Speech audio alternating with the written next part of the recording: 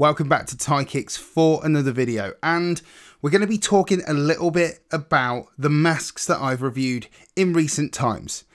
It's difficult at the moment with the way that COVID is right now that we really do need to think about ourselves and others. Now, I'm not here to preach to anyone what they should or shouldn't do. I'm just here to give you my personal feeling about two particular masks, as you all know from the title. This is going to be looking at a comparison between the U mask from U Earth and the Under Armour Sportsmask, and what are the pros and what are the cons between the two really briefly. Now, if you want to see other information about either of these two masks, there'll be information in the description down below with links to my previous videos. Also above is the review of the Under Armour Sportsmask, and it's more of a preview than a review, but there are some other videos going over the most asked questions. Also above, you'll see the review of the U mask by U Earth. With that said, let's get into it. It's been a couple of months since I did the Under Armour first look video and then the follow-up video with the most asked questions. And I've had a lot of wear out of that particular mask and really enjoyed wearing that particular mask. One of its downfalls was its sizing. A lot of people didn't really know how to size it correctly, whether it be from my sizing guide, which was originally from Under Armour's own sizing instructions. Since then, they've changed their sizing description, and I would definitely recommend you going over and checking what they are saying about that.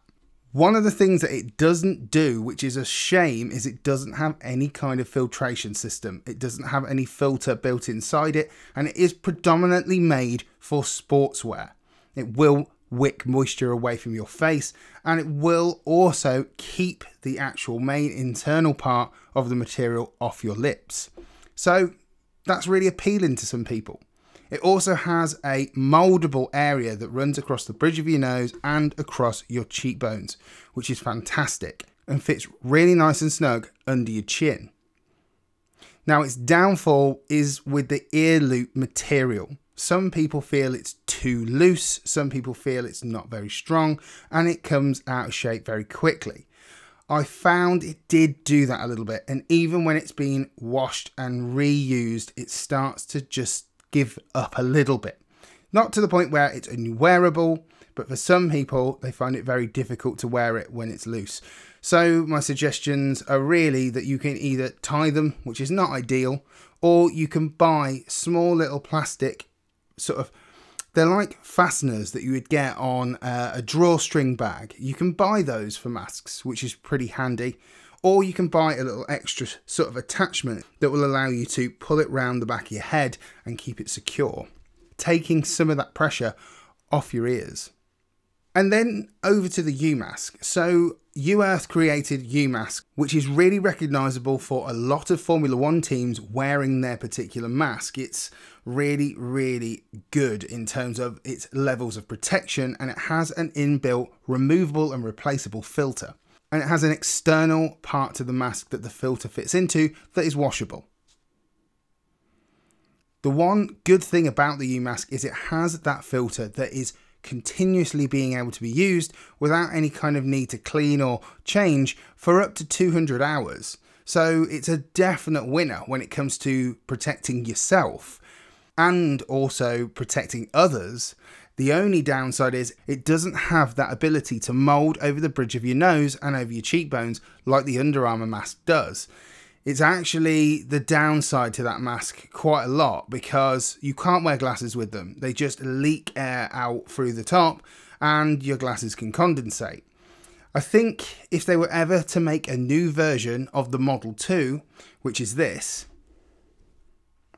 I bought another one because I did like my original black one that much. I wanted to get another one. If they can create a U mask Model 3 that fits a little bit better under your chin and also has the ability to mold it over your nose, you've pretty much got the most protective mask that you could possibly buy. And it's pretty comfortable. It does sit off your mouth as well. So to give you a rundown comparison really quickly of my thoughts of these two particular masks. The U-Mask by U-Earth and the Under Armour Sportsmask. Under Armour Sportsmask first. So after months of wearing this and using it continuously, unfortunately to say, the mouldable element around the bridge of my nose has officially broken. It's now a little bit limp at the bridge. Now I can still mould it over my cheeks and over my nose. It's definitely snapped, which is a shame because I really enjoyed wearing this mask. Comfort wise and breathability wise, it was pretty good as well. And the fact it fit really well under my chin was amazing too. I definitely give this, if we're going to give it a rating, of probably about 7 out of 10.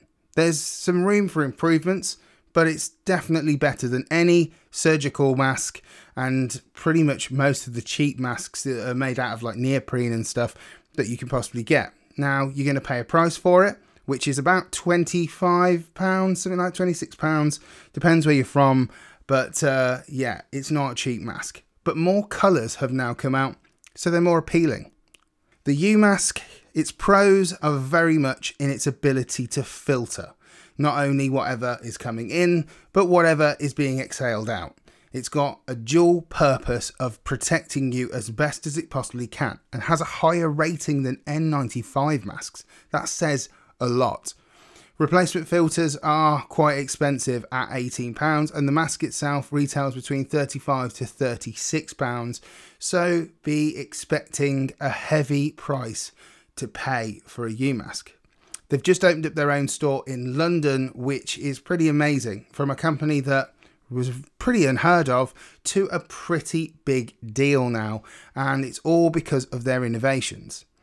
My only improvements that I mentioned earlier on are what I feel need to happen to really make this company sort of blow up even more.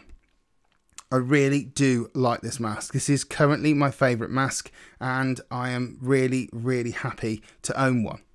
I'm going to give it an 8 out of 10 for 2 reasons. One, because the price point is incredibly high. But what is the price to pay for your own and others' safety? And the other reason why it hasn't quite got to 10 is those other reasons I mentioned earlier on.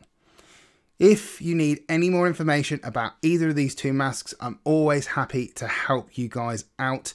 Please drop your comments down below, and just to remind you guys, I've got a giveaway for one of these U-Masks by U-Earth.